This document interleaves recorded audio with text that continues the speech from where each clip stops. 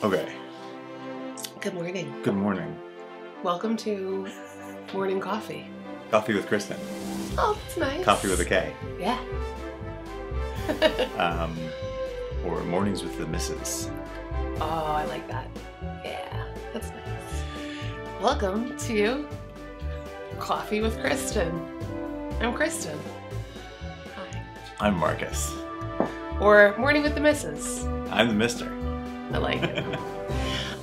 Okay, so today's topic is... Hold on, I'll say it in a different way. Good morning. I'm Mr. Homemaker, and this is Coffee with the Misses. I said that. Do it. Morning with the Misses. Do it again. Good morning. I'm Mr. Homemaker, and this is Mornings with the Misses. We only had to do that 3 times. So happy to be here, Marcus. Thank you for having me. All right, so it's like 5 a.m. This is what we do with our mornings. This morning, I wanted to talk about a topic that I feel is gaining a lot of traction. I feel like on a lot of podcasts I'm listening to, other parents I'm talking with, the concept of invisible labor. And it comes as no surprise to you, I have thoughts on this. So do you think that you could describe what invisible labor is and why people are talking about it? I feel like you should introduce why people are talking about it. I mean, we've discussed a little bit before how running a household, although this would apply elsewhere, but running a household involves a lot of constant planning and preparation and troubleshooting and triaging as things emerge. Right. But also there's some routine things, which is where we've focused in the past of every week we need to go to the grocery store. How are we going to figure out what are we going to eat this week? And, right. Who needs what in their lunches and all that stuff. And so all of the identifying needs right. and determining how we will meet those needs is invisible work that's being done in somebody's head. Right. It is less obvious, visible, tangible than the actual cooking the meal. Right. I think it's so important, and I think it's a very real thing, and I think it's a very real thing that, at least from my perspective, I think tends to fall on moms for a number of reasons, and we'll talk about that in a minute. But I have a very vivid memory of, I didn't know what it was called at the time, but it was this exact topic where when you were, our before life, when we were both working crazy hours, you were working out of the house, and I think it actually may have even been when we were both going into the office all the time, back before COVID. Yeah. And there was a moment at which I was like, I can't carry this all in my head anymore. I don't have the decision, I don't have any more decision space in my head to be able to think through these things, and I couldn't characterize it. And I feel like now that people have been talking about this invisible labor, especially as I'm seeing dads on Instagram, there's this one dad that talks a lot about it, and hey, recognize, don't just step up to do the task, but recognize all the things that come with that. But I think there's actually a lot more complexity than people are recognizing there. I'm interested to hear more about what complexity you think there is. Sure. Yeah. So, I think so people are basically saying hey, dads, step up. You can't just swoop in and make the meal. That's nice, but that's not taking over the burden of the entire burden of an activity. And so I think that a couple of things kind of come in here, right? One is, I think that unless you figure out a way in your household to share that experience, it's going to be really hard for your partner, regardless of who does the thing, to be able to even understand what the invisible labor means. Right? So when we first started and you became stay-at-home, one of the first weeks of our experiment of can we do this, was you kind of followed me and had me do the thing that I was doing. Yeah. I think that what was really great about that was that you asked to do that, because it would be super awkward for me to be you want to do the meal? why don't you follow me for a week? That's incredibly condescending. So the fact that you were let me see how you do it, Yeah. was really helpful. And we like walked step by step. We're like, how do you do the kids' laundry? Like, what laundry detergent do you use, et cetera, et cetera. So I think that the first thing was like figuring out a process by which like you can really. Yes, and so just to add on to that before we move on, two things that drove me to that is I realized in the lead up to like me going on sabbatical and us like starting the experimental phase, is you and I had several conversations about who was doing what and why I wasn't doing certain things. Yeah. And it sort of came to the surface that like a lot of it was, and I think we caught some audio of us discussing this when it came to like laundry. So I'm like, I am so paralyzed by, I have no idea how your system works or like what the state of the system is. Right. And I was just like, because particularly when I was just away from the house for the vast majority of the day, I come home and they're like, our clothes in places. Right. And it is not always entirely clear, like, is this clean but not yet folded or is this dirty? Right. Or like, the different things like that. Because it was in my head, right? Like I would know, like, okay, well, the pink laundry basket today is full of clean laundry because I've got to fold it, but I didn't have time because we were crazy busy. And so we had sort of like brought to the surface through conversation that like there were just a bunch of gaps in like my understanding of what was in your head. Right. And like only slowly did I gain a recognition of like those known unknowns, and only slowly I think did you gain a realization that like, oh, it's not possible for me to know what is in your head. Right. And so like my ability to jump in was curtailed by like that information was not available to me. Right.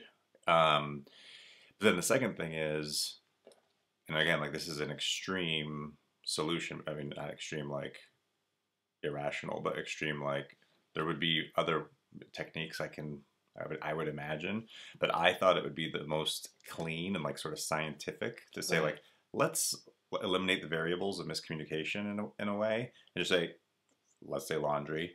I'm just going to do all the laundry this week or this month or whatever. I don't want you to do any laundry because that's the only way that I will know for sure I understand the whole system and not some things are continuing to be a mystery to me and I just don't know them. Right. So anyway, so that's how we a year ago, like started to really deliberately say, let's break ourselves out of our like sort of frames, like very consciously and deliberately, and in that sort of all the way to the other extreme, at least on a trial basis kind of thing. And I think like, so one of the things that I recognized now that we've kind of, that we've done that and we are doing that is the, how difficult the limited knowledge is. So for instance, like, I feel like wives, we can tend to be like I remember having this conversation with other moms. Oh my God, not you. Oh my God, my husband is such an idiot. How does he not know like what to feed our kid for snack? Like I do this all the time. Until I was the one that was working and I had not packed his lunch and you were the one that did the lunch and it was time for afternoon snack. And I realized I had to ask you like, what do you think I should feed him? Like, has he had 7 squeezy packs today? Did he already eat an apple and an orange? That's the thing we routinely do. But like we're trying to not over-index on certain foods that like we know he likes. Right. We're trying to introduce different foods. And if you haven't been the one involved up to that point in the day, you're coming in like, wait, where are we in what he's eating and not eating? And so like you realized as you had to ask that question, like, oh, the reverse is also true. If I'm the one feeding him all day, you're going to have to ask me. Or like the laundry, I'm like going upstairs and like smelling the laundry, like, is this clean? Because like it's not in the dryer anymore, which means we've definitely done an extra load. And so I think that that's kind of one thing is just like being open on both sides to recognizing like the invisible labor that your partner is doing, but that also that when you are the person doing that stuff, your partner is at a knowledge disadvantage, and like it's not because they're idiots or they don't want to be involved. It's just like that's not the thing they're doing, and so I think that that's like one pitfall that I think you got to be really careful with. And sometimes I think people think this is like, actually I had a conversation like this recently where we were describing a phenomenon like this, and somebody's reaction was like, yes, I am very familiar with this character flaw in my husband. And I was like, whoa. Right. This is not a character flaw. This is like the human condition. Right. This is a universal problem that people suffer from. You can learn to overcome it, but this is like on one of those like lists of cognitive biases that like affect people subconsciously is the curse of knowledge, which I just Googled. And so like according to Wikipedia, that is, it occurs when an individual who's communicating with another individual unwittingly, right, like subconsciously assumes that the other individual has the same background knowledge and understands the context Right. in which I'm trying to communicate. Right. Like you bake in, like, because you're saying what you think you need to say in the context you already have, and you're taking for granted that you also share that context. Right. But the other person does not, rarely has the same context you do. Right. And so if you're not deliberately saying, let me make sure you understand where we're at. Now let me tell you what I think we should do next. If you just say, I think we should do this next. Like, what are you talking about? Right. I have no framework in which to process this. So like you and I have both, like, this is a thing that affects all people. This is the thing that we struggle with. Yeah. And this is a good example of how that can become like, it's a very small pebble in the, like the gears of like healthy communication in a marriage that like really grinds your gears. Right. If you're not like, oh, we should really get on the same page about this. Yeah. And not just on the same page, like, so just like, so other examples, right, of like where there, because I think the food thing comes up a lot, but like where there could be invisible work is like, both meal planning and like lunch packing and that kind of, that whole like feeding of the family is one thing. Yeah. There's also, the schedule And logistics. There's also like tangible things like planning for birthday parties or like travel and a trip, like all of the things that go into like who researched where you're going and looked at kid-friendly like activities that you were going to be able to do and thought about what needed to be packed and the person who actually packed it and who's like how you're getting to the airport and like all of the things that happen that are part of that. A lot of that is like research or planning that has gone on like behind the scenes, and it takes up a lot of like mental space and planning. Now, the flip side of this is, so say you have a partner who is awesome and steps up and says like, yeah, like I want to take this on, right? Hypothetically. I feel like hair on my face. It's like one hair. It's like driving me nuts and I keep doing this. I can't figure it out. So hypothetically, you have a partner who wants to step up. Now, moms, this is where I think we completely fail our partners, which is if you are telling your husband, I need help, I need you to take on this thing, then you need to let them take on that thing. This is not an opportunity now to criticize the way in which your partner is doing this thing. If you're asking your partner to take on meals and meal planning, you have to let it go. And you cannot constantly question what your partner's doing. I think like that is a recipe for disaster. Your husband wasn't like questioning you and how you did meal planning or laundry or whatever. So, but I think in order to prepare for that and in order to kind of transition that, you have to have a conversation about what you value in that thing. What do you each value? So again, let's go to the meal planning example. One of the things that I found is moms are like, yeah, but if I let my husband do the meal planning, it's just going to be mac and cheese and hot dogs all the time.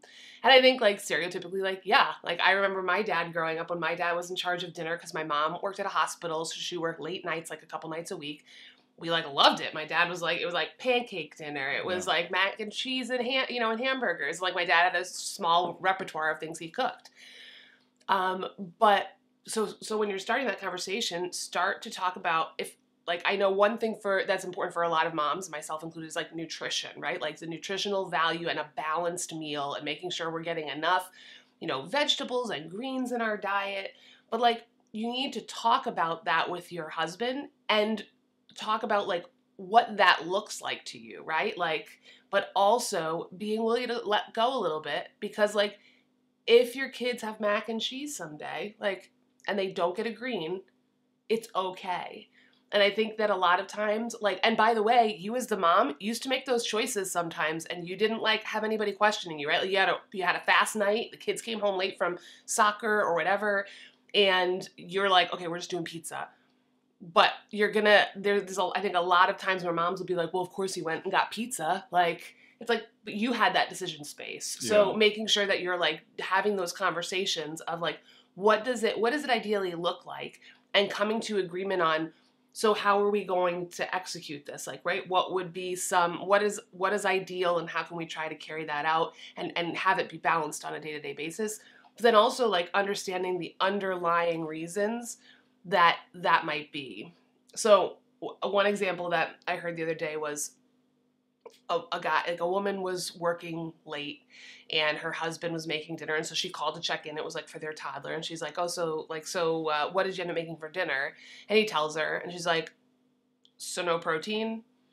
And the guy gets really angry, right? Like, here he is, like, trying his best to do what he was going to do. She swoops in and like critiques him. Right. Yeah. And I get that. And so the advice that the podcaster was giving, or the guest, was like, well, like, you try to, like, in the moment, like, to diffuse this. And I think it's because he probably works more with men. But he was like, try to say, like, well, so it sounds like having protein in the meal is important to you. Like, you're saying the host or the sort of advisor to this dad was advising the dad, not the mom, and saying, when your wife reacts this way, here's how you can diffuse that. Right. So this was not advice for the woman. Right. I think it's dumb. Yeah. I mean, I think it's consistent with the typical advice you hear of like in order to let me jump to the punchline. I think it's dumb too. But I want to defend it a little bit, which is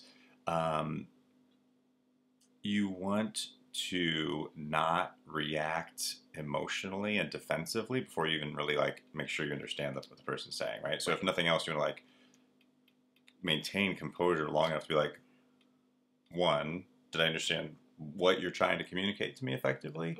And then like, two, like, do you realize like that you're coming off real rude? Do you want to try that again? I mean, sometimes I say stuff like that. You don't like it when I say stuff like that, but I think it's a better alternative to like, this conversation's over and I'm just furious. Yeah. And so like trying to diffuse, like, do I really understand you? And do you realize how you're coming off? Right. Like, let's reset here. Right. Before we like have a fight about nothing, or have a fight about the wrong thing, or blow up at each other, or stonewall each other, or whatever. Like, if you're trying to avoid going off the rails. And by the way, I think like a better, like, my suggestion to that approach would be like, as opposed to be like, do you realize like you are coming off as rude, is to flip that about like, this is where I would soften it and say like, so I just want to let you know, like, that felt very aggressive to me, or that felt very rude, or that, how did that make you feel, as opposed to like, you are being I statements. Yes. I feel like you're unjustifiedly criticizing me. Yeah, or just like, hey, that felt like a critique. I don't know if you meant it that way, but that felt like aggressive. And then like that would diffuse me. I'd be like, oh, hey, like, I realize that was kind of critical, or I didn't mean it that way, or I'm really sorry. It's like easier for someone to be able to then like apologize and reset, as opposed to like you like almost saying like, this is your character flaw, which it is, but like, like being able to say, hey, so anyway. Well, yeah. So I mean, I think we're trying to strike a balance here. All of this like communication and conflict resolution advice, it often comes off real cheesy. Yeah. And especially when they're like disingenuous, and particularly when they're trying to like artificially tell you like, here's what you should do. Like, that isn't the words you're telling me to come out of my mouth do not correspond to the thoughts going on in my head. Right. So it feels fake. Yeah. But part of it, so you do have to take this step back and say, recognize that sometimes you jump into being in a confrontational step, like it's premature. It's not productive, and it's not even like rational or justified. And so you do have to like develop an additional step in your thought process of, when your first reaction is to be angry, is really like realizing yourself, I'm not like, I'm going into a bad place before I like let my hand off the wheel. Just let this happen. Let me make sure I'm like, what's going on here? Yeah. And so I mean, so yeah, I think we're both in agreement. It can come off fake, and if you are just like robotically regurgitating, like, I'm supposed to say this. Right.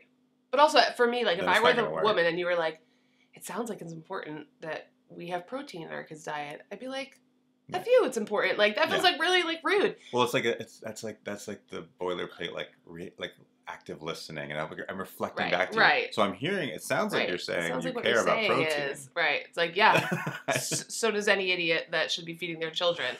Yeah. But I have a solution. Go. I can't wait. I think we should teach people the glass jar method. No, glass jar. So we have not yet fully launched this because we've been doing a lot of inputting, but we haven't actually used it. I predict that we're going to sit right here and we're going to I love it. Open it up. Yeah. But I think, so one of the things that we've been doing is like, and especially in that moment, right, where like the mom was calling home. So like, it's not like you have to then be in the space with this person. Yeah. But you're like, you can express in that moment, like, look, like this kind of I felt like you were like attacking me unjustly, or that really felt rude in the way that you asked that. An approach that we've been taking, and I don't think it's always when we're like upset. Sometimes it's just like a situation that happens we want to recall, but we have these little slips of paper.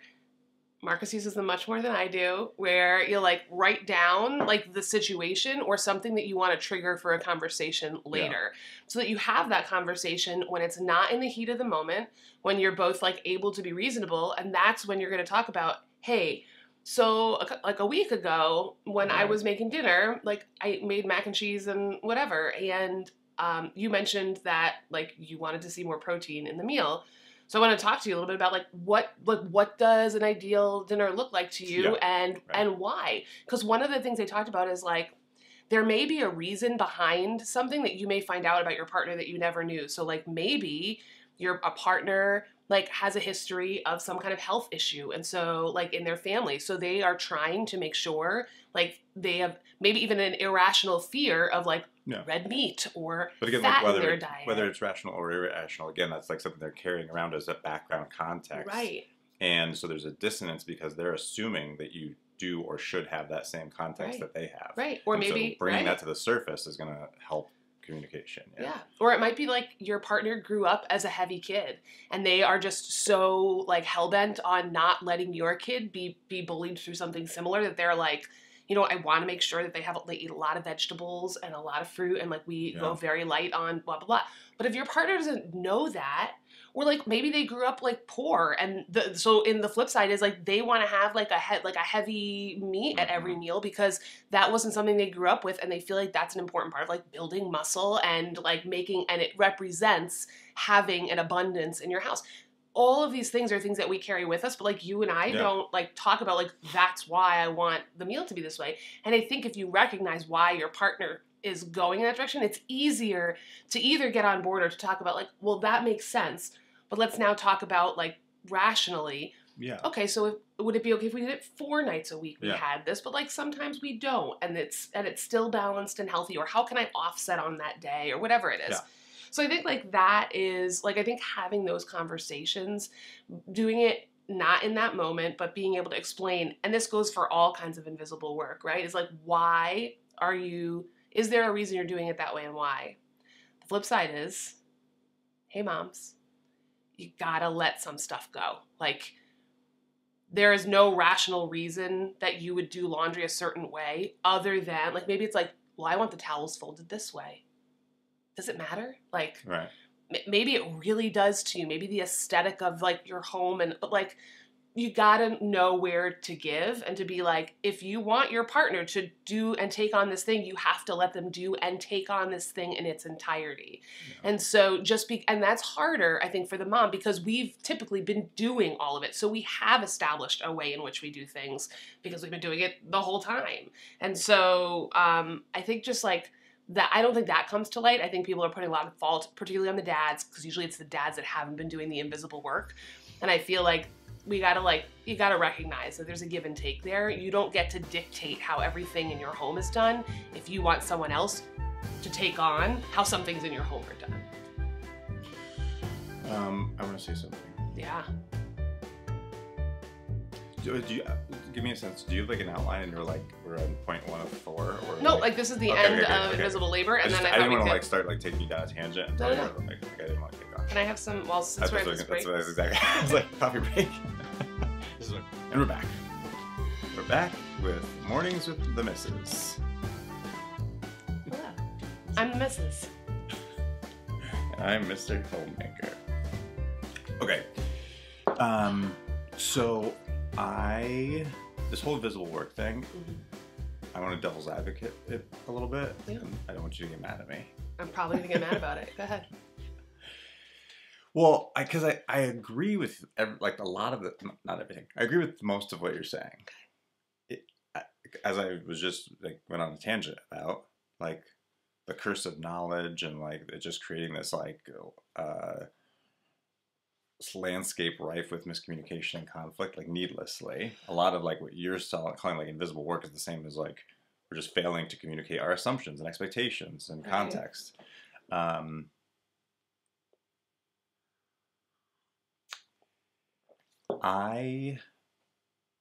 so many just different directions I want to go with this. Yeah. So I'm not going to be real articulate. You're going to have to help me think through it. I'm happy to. Before we do that, I feel like I've been a little disingenuous on something and I just want to be good. Open. Confessions of a breadwinner. This is not what I look like when I wake up in the morning. I don't wear this sweater, but I have not done laundry in almost a full week, and so all of the things that I would normally wear that would be camera appropriate in the morning are not available to me. So then once I put on the sweater, I had to do my hair, and that was it. So do you want to share why our laundry system has been derailed temporarily? Warning to all. This is a trigger warning to all laundry people. So the other day, we did laundry, and when I started pulling everything out of the dryer, there was all these colorful spots on everything, which I first blamed on a dress that my mother-in-law sent to us because I thought the ink had come out of it. But what it really was one of our children had put 3 crayons in a pocket of their dress, and then it went in the dryer and melted. So I'm going to give you a few tips. 1, always wash your children's clothing inside out, because then all of the crayon marks are only on the inside of those clothing items. That was a big tip for me. The second thing is do small loads of laundry. Don't wash all of your children's clothing in one wash, because then all of it gets crayon all over it. And the third thing, and this is not pointing the finger of blame at the person who did the dryer, but one safeguard that I always do is I never take the entire load and just shove it in the dryer. I take each item out and I shake it out because I actually just think it gets the wrinkles out better. And when you do that, usually the thing that is left is at the bottom of the washing machine. I found pennies and quarters, tissues, and I can catch those tissues when they're wet, as opposed to putting them in the dryer, and then it goes all over all of the clothes. You think the crayons had come out of the pockets? Yeah. In the washer. Yeah. 9 times out of 10, I would be very surprised if they stayed in there within a wash, they probably would have. So you're saying the transfer from the washer to the dryer is a second chance to a second safeguard to catch all the stuff. Well, not only that, but because I shake things out, I would have it even would have fallen out. I would have felt why does this what did that? What was that feel? So I'm not blaming you, because I put things in the washer and I didn't check all the pockets. I check our pockets, but I never check our kids' pockets. I'm what are they they got nothing. They're a rock. Or you took them out on a date to a restaurant and they have 3 little crayons in that dress pocket. So we're behind on laundry. Yeah, and also we need money to buy a whole new wardrobe. But we got lots of play clothes. Lots of really nice play clothes. That's right. They're going to be the cutest kids on the playground. Okay. So here's my concern with this whole invisible RBG work wants to know. this whole invisible work issue. Mm-hmm. And this could apply to a lot of other marriage and gender role controversies or sort of themes that recur. Yeah. Is I don't know how to bring it up in such a way that men aren't immediately going to ignore, be resentful. Right. Because it basically comes off as, hey, it used to be you weren't doing this and now you're doing this and I'm still irritated with you. It's cool, I'm done trying. You're inviting men to be this, you're proving my point. Right. You're never satisfied, no matter what I do. Right. Didn't you hear my whole thing? Was that no. Hey, moms. But a guy had to listen to 20 minutes to get to that part. But even like the other stuff we were listening, like the other podcast you're referring to, it doesn't come off that way at all. Like you're being much more like even-handed about it. I think all the stuff I've read and heard is just much more like, men are screw-ups again. Right. Like women, you know how it is. Like Right. you can't get these men to do anything right. It's like, geez, like why would I even bother? Right. So you should put a position that says, "Hey, men, well, I wouldn't come want to cut your wife off at the knees and not let her argue with you? That's Take terrible. on a task." That is no, because now you're saying like, you know what the best revenge is? Kill them with kindness. It's like I don't like that message, because even if you're trying to get people to be kind, the idea that you're trying to motivate them through vengeance, I don't think that's healthy. Similarly, but somebody's got to take the first step. So just you gotta, as the guy, listen to this with an open mind, and then so my answer to this is again like the 180-degree solution. My solution to this is not, hey men, like you're like exacting, overly critical supervisor at work. You should just try really hard, and eventually they'll be nice to you. Like that's what it sounds like you're saying. Like, oh, I know your boss at work is like really mean and just like unreasonable and just like constantly berates you. But if you just try really, really hard, maybe one day he'll stop berating you. Yeah. But you're just saying, instead of at work, your supervisor, you're saying your wife. It's like, so this is condescending on multiple dimensions. There's nothing about. I'm like, I want a new job. I would like be like, dust off that resume. But see, it doesn't transfer over to my like never divorce philosophy. Yeah. So my solution to this is the 180-degree solution, which is like, hey men, you're responsible for everything that happens in your house, including like feeding your kids and grocery shopping and doing laundry. If your wife is taking on some of those things and you have no involvement, then you're failing to fulfill your responsibility to ensure that your entire household is operating well. But it's you're responsible for everything mentality, not you should keep trying harder and harder and harder, and maybe that boss one day will stop being mean to you. Yeah. Men, speaking on behalf of all men, because we're all a monolith, and I speak on behalf of us, men don't react well to like being strung along like a carrot on the end of a stick. Like, I know that before I said you weren't doing enough, and then you did more, but now I'm saying that you're still not doing enough. And we're like, done. I am over this. Yeah. So it's just like a messaging problem. Yeah. Now, to use some like really divisive and like inappropriate language that I don't typically associate with, but I'm trying to represent some of the men in my constituency. Like, I am sure that there are some betas out there who are like perfectly happy to like follow around their wives, like doting little like entry-level employees at a fast food restaurant, be like, hey, whatever you say, boss. Like, I'm happy to flip the fries however you want. I'm just a bright-eyed little buddy. Yeah. Here to be the caddy to your golf tournament.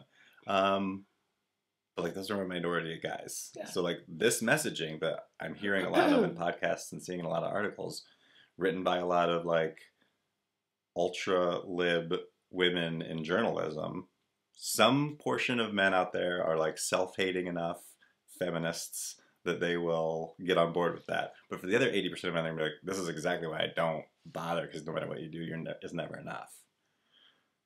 So again, like I agree with you in the objective. Right. I think this entire, like everything women are saying to each other and to their husbands about this is part of the problem.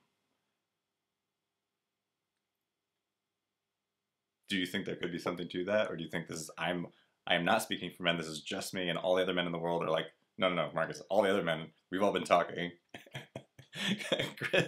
You have been talking to all the other men, and they're like, no, we all agree with you, Kristen. Marcus is just way out on his own. I mean, that would make sense. No, I'm just always overwhelmed and it's like taken aback when your like aggressive side comes out. And not to say it doesn't, like, it comes out a lot, but it's like, it is like, oh, okay, well, I feel like we're about to fight. So, let me step back. I mean, no, like, I think that's fair. I think, I would edit that and say, like, as we've talked about, like, you're supposed to be coming at this as a partnership. And so, like, the reality is, like, I understand your swing because women have been in charge. Like, it's interesting to hear you say, like, as a man, you should be in charge of the operations of your household. That's, like, I didn't not... say in charge. I said you have a responsibility to ensure that everything is being developed. This is the Extreme Ownership book. Yeah. The Extreme Ownership by Jocko Willink. His whole thing is, and we haven't talked about him for a while, so let me just give the 30-second spiel. Jocko is a former U.S. Navy SEAL, and he talks about, in his book, Extreme Ownership, the concept of leadership. And he's talking about it from a, like, I'm a former military person who now I'm a professional, like, business consultant. Yeah. And particularly executive coach. Yeah. And so he tries to convey to people who have less experience in management and leadership, but, like, often find themselves thrust into, like, senior executive positions because like they have the degree or they have whatever. Right. And so he tries to help them, like, fast track their, like, development of their leadership skills. And his, like, central concept is that what makes special forces, the special operations community, to include Navy SEALs, successful is that they have a culture of extreme ownership, where everyone takes, and particularly people in informal positions of authority, but really everybody, has a mentality of, it is my job to make sure that everything within my, like, sphere of influence, everything under my purview, it is my job to make sure that all of this succeeds. And it's not, this is my job and that's your job. Right. And if I see that you're struggling with your job, like, that's your problem, dude. How does he marry that with, but without being a micromanager? Because, like, that's a real, I love that, like, right? Like, because like, it's like, you can take it in a, like, really kind of aggressive way of, like, I am in charge of all, like, my job is to make sure everything works. No. Or you could also, I mean, but I also love the concept of, like, it's like, like, it's like the care of your people, right? It's like my job to make sure, like, everybody's moving in the same direction, but we're all doing well, and we're like, what is the micromanagement get into that? So there's a few intersecting, like, concepts in military leadership doctrine, but so the ethos here is extreme ownership. I'm responsible for everything. Yeah. Anything I can influence, I must influence. Yeah. Anything that I can, like, I am in a position to contribute to, I must contribute to it. Okay. But you're talking about an intersecting concept of what they call, like, mission command, which is, like, the military's doctrinal version of, like, there's a lot of concepts like this in philosophy and political theory about, like, subsidiarity and federalism and, like, basically things should be handled at the lowest possible level. So if I see that somebody on my team is performing some task and they can handle it, I'm not going to step in and tell them, do it my way. Because the way they're doing it is they are accomplishing the job. So I have to exercise self-restraint. It's different than if they are doing it in such a way that it's not going to meet the standard, then I am obligated to step in. Right. Because if you are a reluctant leader who lets somebody struggle, then you are doing a disservice to everybody else on the team. Right. Because they are dependent on that person doing their job well. And if you're like, but I don't want to make them feel bad, then what you're doing implicitly is all of you can suffer a little bit because I don't want to deal with the emotional discomfort of confronting this person about their, failure. So the default is for higher headquarters or higher up the chain of command to exercise a default of restraint and empowering the lower level person to exercise their own judgment, to only intervene when necessary. Okay. Then there's sort of a third thing that you made me think of, but maybe so his book isn't meant to, like, it doesn't go deep down that, like, leadership styles and, like, organizational design and echelons of delegation. It alludes to it sort of along the way, but what he's really trying to drive home is he's trying to get people to abandon the 50-50 mindset. Right. To draw it back to, like, marriage parallels of saying, most people, particularly in corporate America, have I have a job, I'm looking out for me, I do my job in such a way that I stand out. And if I see that you're struggling with your job, well, like, that's your problem, and actually, maybe that's good for me. Right. And he's like, you got to turn all that on its head. Everybody just have a mindset of, like, I'm going all in on making sure we as a team are successful. Right.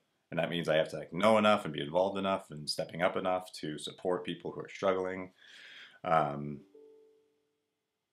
Like, bringing that to a marriage, though, and the reason I asked about the micromanaging is, like, one, can both people have an extreme ownership mindset? Does that work together? I think that's the 100-100 answer. Okay. I mean, I don't think we've like done the long math on that, but yeah, I think that basically the concept of a 80-80 marriage or 100-100 marriage is that you can have more than one person who has that mindset. Okay. I think it gets easier to do that when you do have some kind of role clarity. Right. If you have no role clarity and two people who are like all in on right. extreme ownership, I honestly think that's not a bad thing, but it just means that you're gonna have to you're gonna have to iteratively solve the like, which of us is on first? Right. Because even in extreme ownership, if you're the like team lead or the executive or whatever, again, like you have to. There's a difference between I have purview over everything versus I'm actively micromanaging everything. Those are two different questions. And so if I'm the cook in the house, just to change it up, like then you need to be invested enough in my success that you are aware and understand and like are able to support, right. but not interfering unless you see some need to interfere. Right. And it can't just be like, I would do it differently. Right. But if we have no clarity on like, well, who's on first, then both of us are both trying to be the person and support the, like unless you have some like hive mind, right, you're just going to be paralyzed by indecisiveness because it's not at all clear like what the play is, who's in what position. I think if I were to, because one of the things you've asked me before is like, if you were to give advice to someone just starting out, right, in marriage, I think this is one of those places that could really help to like rocket your marriage to success and like get you ahead of the crowd, which is like talking about this like extreme ownership model and these like the kind of how you're going to split up the duties, but also taking the time then to understand how the other one does something. Yeah. Because one, it's easier to do it when you're just two married people with no children and no other responsibility to say like, well, like let's talk about like how let me see how you do meal planning and whatever. It's like a fun little like date experiment of like let's like do this thing together, right? Because you're not stressed about it, but also then you're coming into being parents with a baseline of hey, this is how our household operates. These are the things that you're gonna really kind of take on, but I know how to do them if you were to disappear, like. You know, I agree 100% with what you're saying. I want to yes and you that. One of the things I want to flag along this line of invisible work is I do think one of the pitfalls couples fall into, particularly men, this is a failure of extreme ownership, is men fail to recognize that the moment their wife is pregnant, she starts to accumulate new invisible work. Right. And so even if up to the point of your wife is now pregnant, you guys are on the same page and working simpatico. Yeah. The moment she becomes pregnant. I'm sorry. Is everything okay?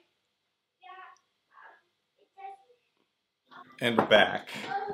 Okay, so our kids woke up 15 minutes early. We had to scramble and start our morning routine. And so now I just wanted to, before we like tear down the equipment and go on with our day, I wanted to make sure that we just sort of like at least identified and put a pin in a few threads of this conversation so we don't lose them. We can pick them up next time. I don't think we'll resolve this right now, but I just wanted to make sure we at least have a preliminary, like, these are the next relevant steps. So we were talking about rather than a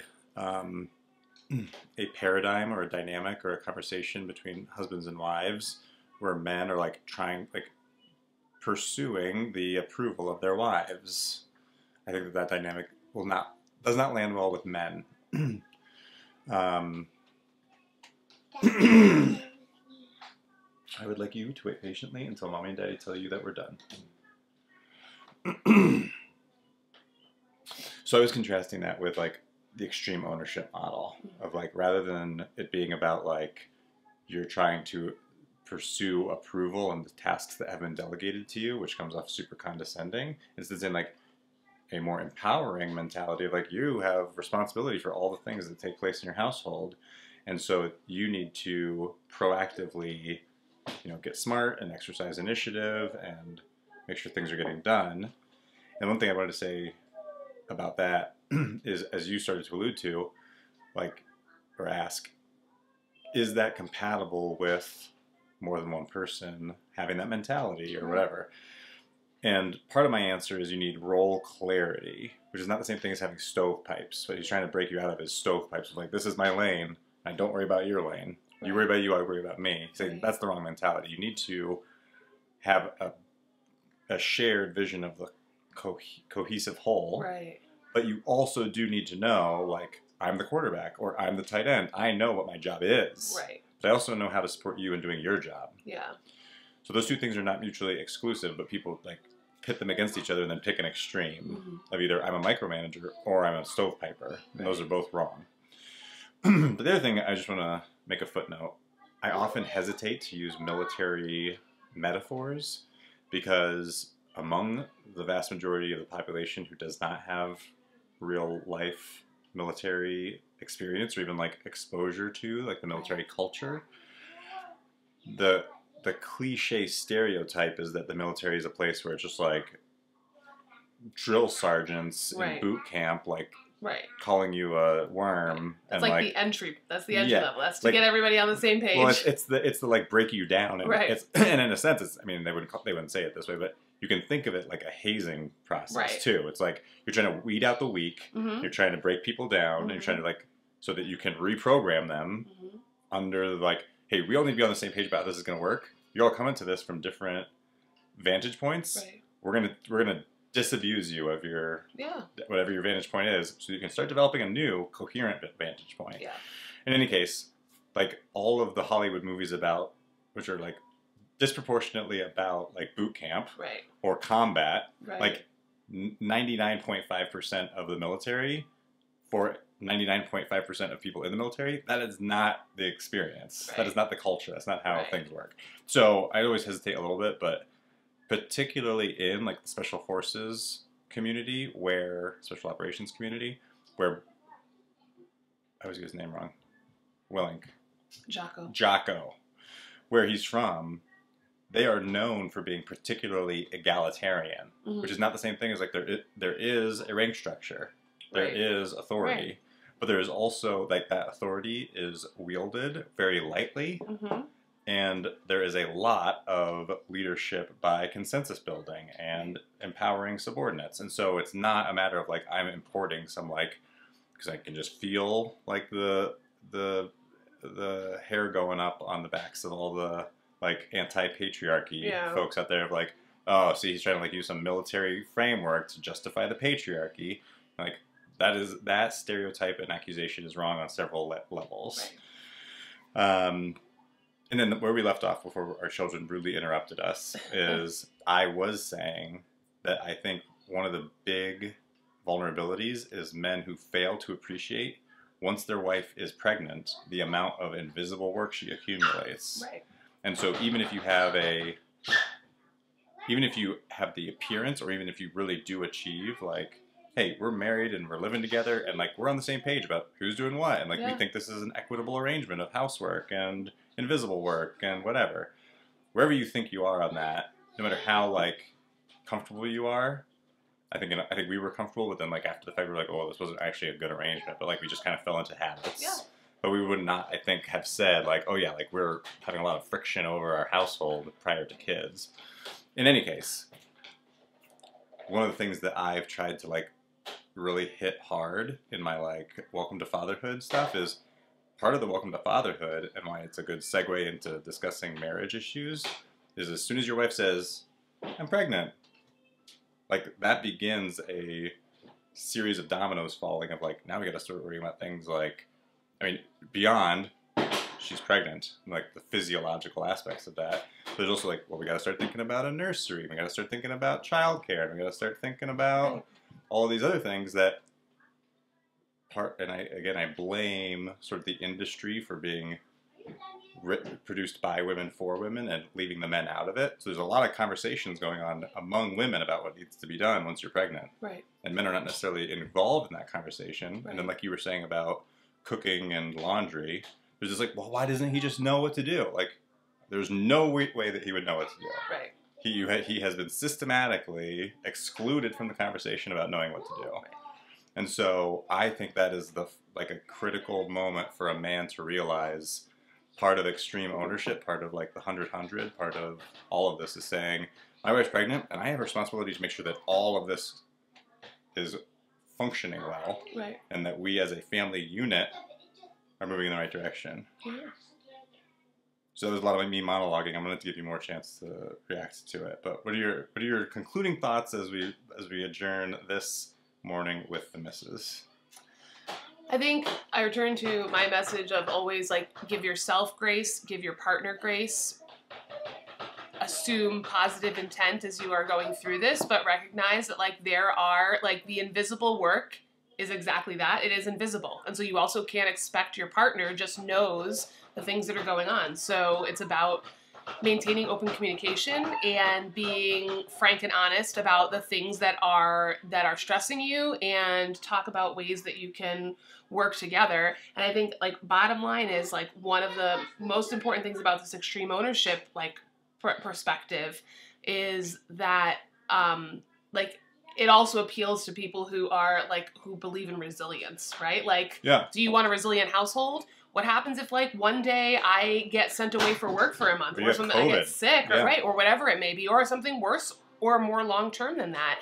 I think that, you know, being able to like jump right in and know kind of how the things work to keep things moving steady and to make your kids in a time of uncertainty feel that their routines and systems are still going on is critically important. And I think a lot of people don't realize that until it's an emergency or it's a little too late. And so, you know, take the time early on to kind of work through those things and make sure that you're just being like thoughtful and kind to one another, you know, every day as you approach it. Okay. So we were going to do a heavy Reddit, but I'm going to save it for our next morning with the missus. Okay. Thank you. I love you. Love you too. I feel like you should do the sign off because it's morning with the missus. You need to come up with a signature thing. Yeah, I don't have one yet, but yeah, you've been with Morning with the Missus. I hope you get an extra cup of coffee this morning, and we'll see you tomorrow. Awesome.